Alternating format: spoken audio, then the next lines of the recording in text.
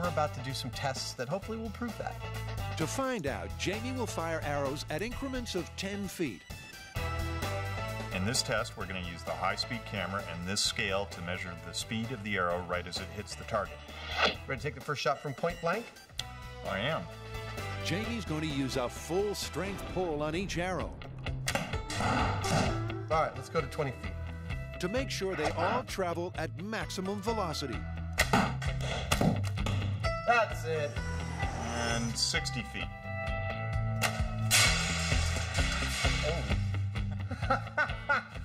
Well, I think you killed something, sir. Now, where did that arrow go? All right, this is 70 feet. I thought this was a ninja special, not night special. This is what I had lying around. Go! That ought to work. So, what did they find out? Well, we did pretty good. There's effectively no difference. You were consistently between 171 and 179 miles per hour. So what this means for our tests is that it doesn't matter how far away the shooter is from the catcher. The arrow is going to be going about the same speed. And that means the iron fist in the leather glove experiment gets the thumbs up.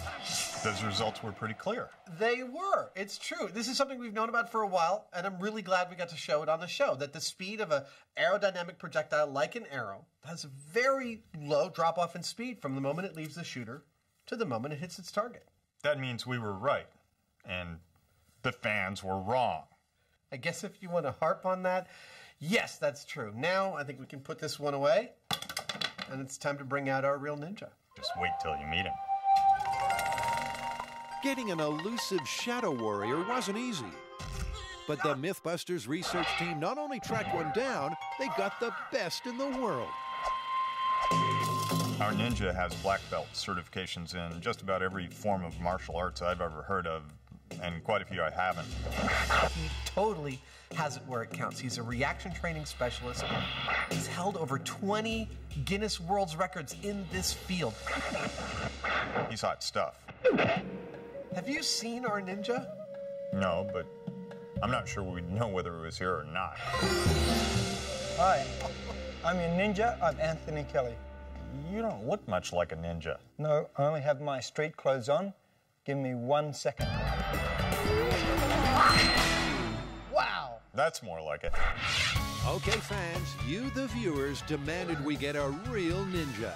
And despite his non-ninja appearance and Australian accent, he is the best in the business.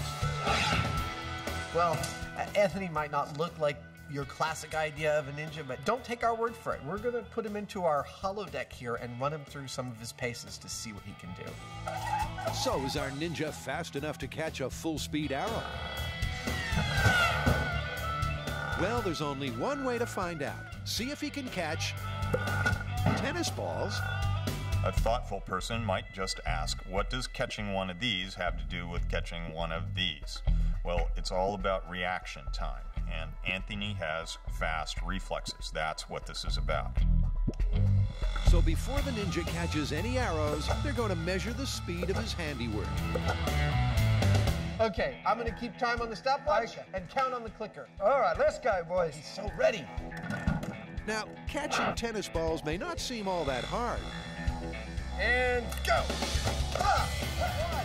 But those balls are traveling at 85 miles an hour. That's more or less the speed of a major league fastball. But at 26 feet away, he's standing twice as close to the pitcher. The ninja has less than a fifth of a second to react. If he blinks, he'll miss it. 22 and time. Wow! Oh, goodness me. 22. This could be a new world record. It sure is. We have it clear as day on high-speed camera, Anthony catching that ball as it comes into him. Apparently, he's set a new world record.